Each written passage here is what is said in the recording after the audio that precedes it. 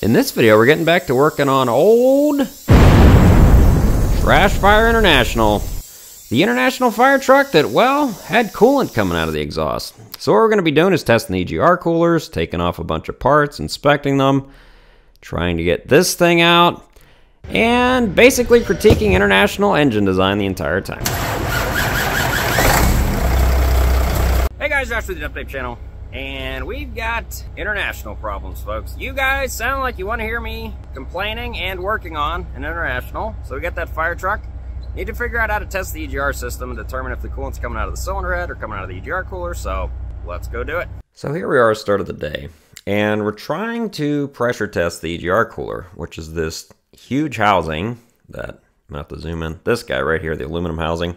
That's your EGR cooler.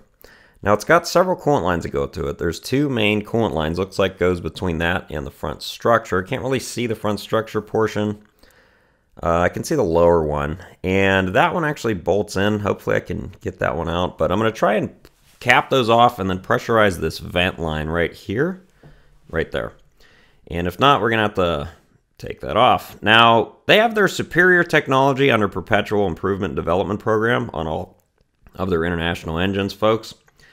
And that's like International's program for really getting this engine to be really easy to work on and have really brilliant design on all their products.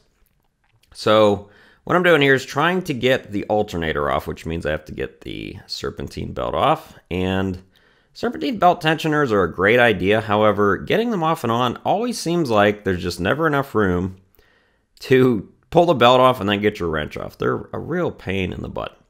But I did get the serpentine belt out. So what we're doing here is pulling the alternator. Now, a lot of times I like to pull the wiring off the alternator first, but on this one, I can't really get to the wiring that easily because there's so many hoses and stuff in the way. So what I'm going to do is I have to pull it and then pull the wires off. Now, you might be saying, well, why don't you pull all the coolant hoses and stuff out of the way? Because I am going to be trying to pressure test the cooling system or the EGR cooler by itself. So if I take all the hoses off, I'm probably going to have to put them all back on just to test the system. So what we're doing here, like I said, is just taking the wires off, and then we're going to pull this alternator out of the way, and then I got to pull the bracket that holds the alternator on and hopefully be able to get to the coolant tubes that go to the EGR cooler. So I can get the wiring off here. Now, folks, you might be wondering like, oh, you're really dumping on this truck. I'm not dumping on this truck in particular. There's nothing wrong with this customer. There's nothing wrong with this particular fire truck. I mean, it has coolant coming out of the exhaust. The problems with Internationals is the actual design of them. Whoever's in charge of creating these monstrosities, and they put the engine in the chassis. You can't even blame like, oh, well, you know, the chassis manufacturer really screwed it up, or the engine manufacturer really screwed it up. They make the engine and the chassis. So it's not a problem. Like, it's not a problem with the customer. It's a problem with the manufacturer themselves. They're just a pain in the butt. Now, what I'm doing here is I am pulling the tensioner off. I got to pull the tensioner off because that bracket that holds the alternator on has some bolts that hold it on, and they go through the front structure. And they're really fun, and I'll show you why they are really fun. So this is the bracket I was talking about, this big piece of aluminum, and it blocks the hoses there that go to the EGR cooler. And I took the tensioner off, which is that guy, and I took one of the bolts out. Now you can't really tell how many bolts hold it in, but I'm going to be showing you where they are and how great of a design it is. So here's one of them. You probably don't see it.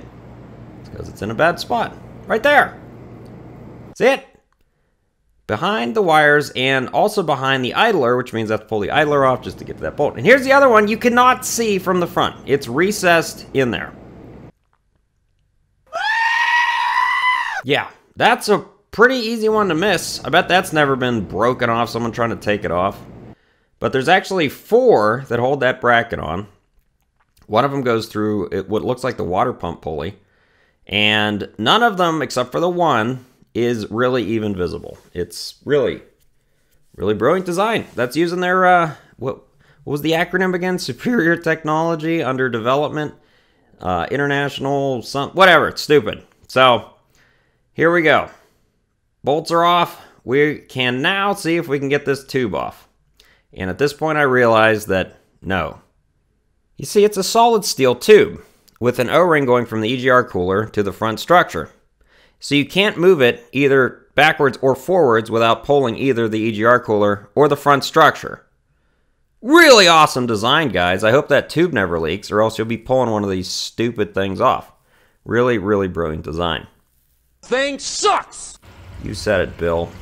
Now, what I'm doing here is I was like, okay, well, we can't do that. I don't want to pull the EGR cooler just to test it. So I got a clear line here. And what we're going to do is vacuum test it with water in the system and see if we can get air bubbles. Now, I had to cap off the back of the EGR cooler, so I put the after treatment fuel injector back in. Now, this idea actually came from this subscriber, FreeRide202, and he said, one test I have used to diagnose a failed EGR core is to slightly drain the coolant and use an airlift to pull a vacuum in the system. If you hear bubbles coming out of the coolant line or the cooler, you have found the issue. Now, what I did is I just added a clear hose to this. Way to go, dude! So I wanted to say thanks to him for telling me that's a really good idea. So that's what I did.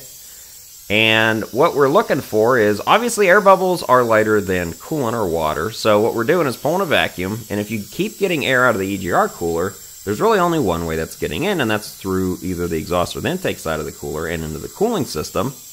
Can't come through the head because obviously the head is above the EGR cooler. So at this point, basically, we know the EGR cooler has to be removed and tested, and that it is destroyed.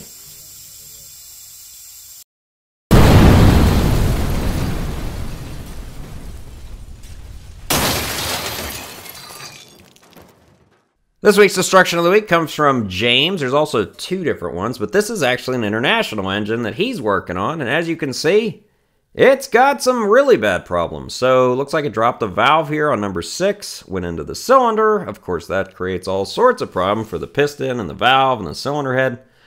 Pretty bad day for James there, but it is an international. At least it's not a cat. Now, this next one was sent to me by Todd, and anytime you see a train, folks, you know something's bad's about to happen. Now, it was basically a series of pictures with a story. This was going through a town, and this launched out of the train.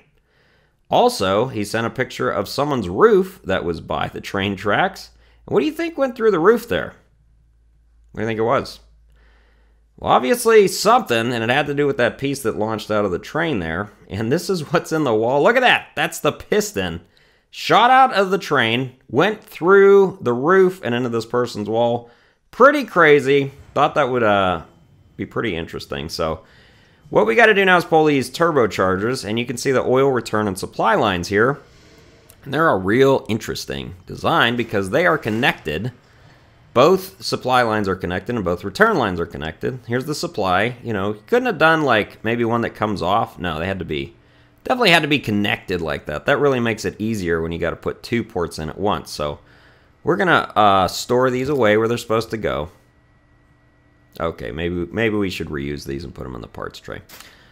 And then we're gonna work on getting the return lines. Now, the 2 return lines are actually not very difficult to get to on the bottom, and they're really only held in by O-rings on the top part, well, in the bottom section of the turbo. This looks like a oil centrifuge, I believe is how it's pronounced. So these are return lines. I'm assuming, although it turns out to be wrong, that this is probably the easiest part of this job because all I have to do is pull these off and then pull the tube off. Now I've pulled hundreds of turbo oil return lines, folks. That's where I drain the coolant, by the way, out of the oil cooler. But I never had this happen to me. Oh, God! Ah! Great, great. Yeah, wonderful. So, yeah, about a gallon came out of there. That was pretty exciting. Really enjoyed getting oil all over me and all over the ground there. Great, great design. There's my glove that got saturated with oil. I guess we ought to reuse these too. Let's place these in the parts tray. Just some awesome designs here, folks, from these brilliant engineers at International. Now, this is our turbo setup here. This is a compound turbo system. Lower one seems to be spinning fine. However, yeah, that's not real good, folks. The upper one is basically locked. You can get it to turn a little bit, but that sucker is not free. So basically, at this point, I would recommend replacing both turbos because obviously something's happened. Now these stupid spaghetti lines, these like 1/16 of an inch air plastic hard lines are everywhere. And they suck. They're everywhere, and like you look at them and they just break off whatever they're connected to. They're really bad design. Now the bolts, are actually not, well, they're actually nuts with studs, are not impossible to get to. They're not the worst, however, the cab being like over them doesn't help. They're actually not that hard to get to. However, they are so freaking tight. They were like, I don't know what they torque to, 10 billion foot-pounds or something. I had to use like a 1/2 inch breaker bar to break those suckers loose. Man, they were super tight. It only has 3 bolts that hold the flange on for the turbo, which is a little weird because it's a triangle, not a square. Can't really say that's a bad design, but unusual, I'll say. And we got this sucker out of here. That is one heavy arrangement there of both turbos getting pulled at the same time. And let's go take a look at it. So you can see it on the table now, a little bit better. And you can see, yeah, this upper one, which I believe is a high pressure one because it has a wastegate on it, it's locked up. Lower one is not, but anytime you have one bad turbo and they feed each other, it's a good idea to replace them both because you don't know what the heck's going on there. You can see this arrangement here, and you can see the triangle flange there on the bottom. Kind of unusual. Yeah, cats are pretty much always square. Not saying triangular shape or a round flange is worse, just saying a little weird. One less bolt to get to, though, was nice. So next is trying to get this enormous EGR cooler out of here. And I got all the bolts I could see out, and then I was not really prying real hard, but I was just trying to see if it would separate. And then it did not, and I was like, okay, there must be some bolts that I can't see, or another fittings or something's holding this sucker on. So got my mirror and I found a couple there on the bottom. Of course. Here they are. Real easy to get to. Yeah, no, not really. They're actually so long they hit the frame. You can't even get them out or in if it's in chassis. Brilliant design here, folks, of the manufacturer. The one that made the engine and the frame made it so the bolts can't come in or out in the frame. That's really cool. Really neat. Now, this enormous thing is a real pain in the butt. Now, here's that tube I was trying to get off earlier, one piece. And you know where this sucker's going. At least that's where it should have... At least where it should have gone when they were designing this thing was in the scrap bin, but probably going to have to reuse it, so let's store it away where it actually goes.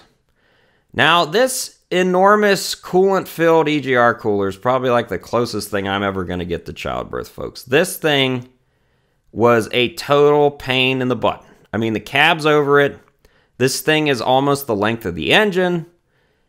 The back section's cast iron. It's super long. I drained the coolant out of it, but you know what? Of course it's got way more coolant in it, even though you drain it.